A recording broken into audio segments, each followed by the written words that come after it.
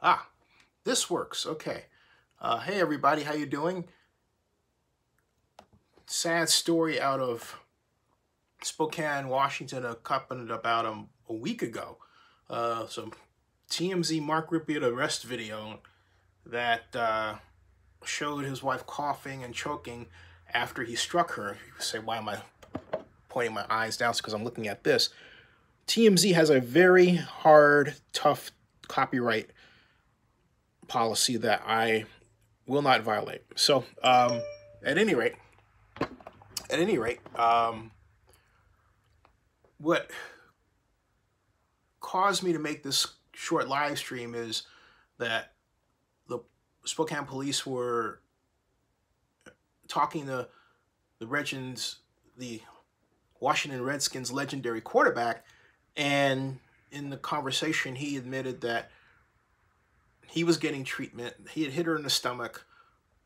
I guess she had poured water in the back seat, and the police officer said that precipitated, his words, not mine, a system of events that led to their being stopped by the police, or somehow, I don't know how the police got involved, but the arrest was on body cam. Very sad. And Rypien said that he was getting treatments. His wife said he was getting treatment, but his wife was really trying to make sure that he wasn't arrested, but he admitted to hitting her, and so they took him in to custody. And so I say all that because what come out of the conversation was that Rypien had, the cop police officer said it, had, and these are my words, his marbles screwed up due to concussions from football.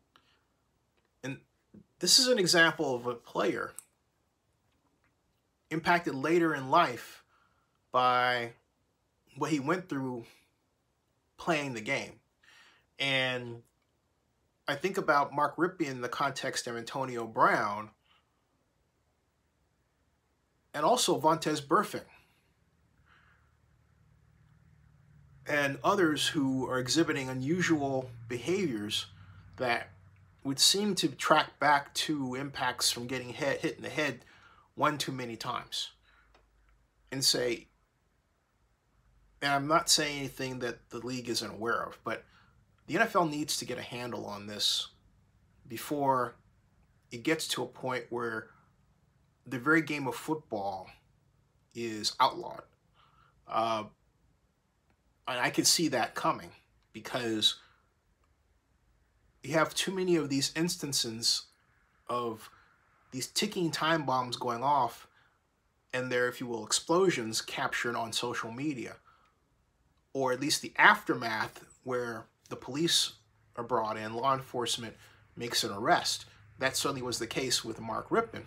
So something clearly needs to be done about this. And some of you have said, well, CTE doesn't appear until after the person's dead, but we have a case here. If you have a chance to look at the Mark Rypien TMZ video, you should, where Rypien specifically points to, and the police point to, and his wife points to injuries that Mark Rypien sustained when he was a Redskins quarterback. So, okay, there's clearly a problem. There's clearly a problem, all right, that needs to be solved. Now, I thought that the NFL was on its way a long time ago toward a future where we wouldn't be talking about this when I read a 1979 Pro magazine article. Pro is the magazine that was sold at the football games, NFL games during that time. And they would sell Pro at the Raiders games, the Coliseum. Well, this particular article had, among other things, an artist's rendition of what the helmet of the future would look like. And it was twice the size up here of the helmets that you saw then and still see today, which means the helmets haven't improved.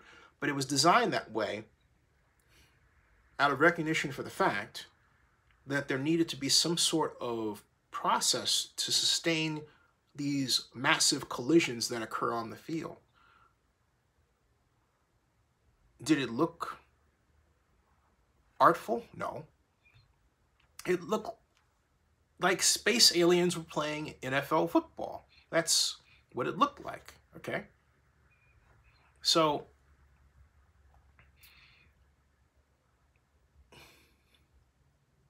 we're at a point. Think about it. 79 to 89, that's 10 years. 89 to 99, that's 20. 99 to 2009, that's 30 years. 2009 to 2019, that's 40 years. That's 40 years elapsed time where we've had a collective opportunity to improve helmet technology where these collisions go away.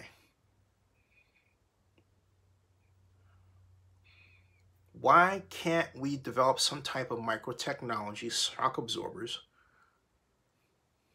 to stop this? That is what is so confusing to me. Does anyone have an answer? I don't know. Anyway, I want to alert you to that. And I hope Mark Rypien gets the treatment he needs and so rightly deserves, and he is able to resolve his domestic violent situations with his wife. Horrible situation.